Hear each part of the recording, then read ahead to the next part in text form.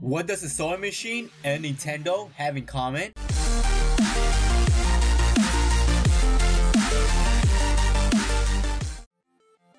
Hello guys, welcome. This is That Toxic Player. Nintendo is a 126-year-old company.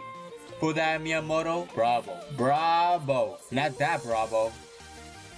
Now that that's out of the way, Nintendo has sure given us many different consoles throughout the year. For example, Game & Watch, Game Boy, Game Boy Light, Virtual Boy, oh god, not that. What were you thinking, Nintendo? But also, Game Boy Color. And this is when the story starts.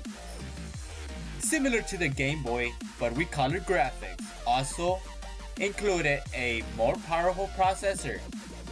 The Game Boy Color was released in 1998, and it came with some strange features.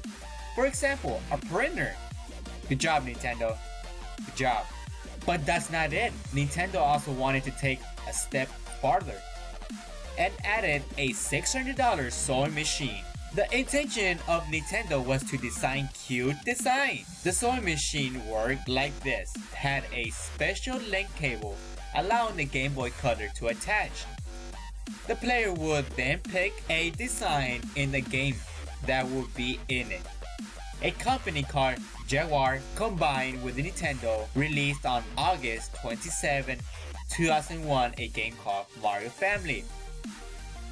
Why have you never heard of this title, you may say? Because it was only released in Japan. I hope you enjoyed these 2 minutes of gaming knowledge. Comment down below explaining what's your thoughts on the game. I'm very interested to hear what's your thoughts on the game.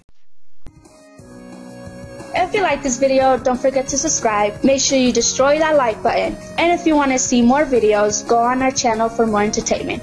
We upload videos every Friday.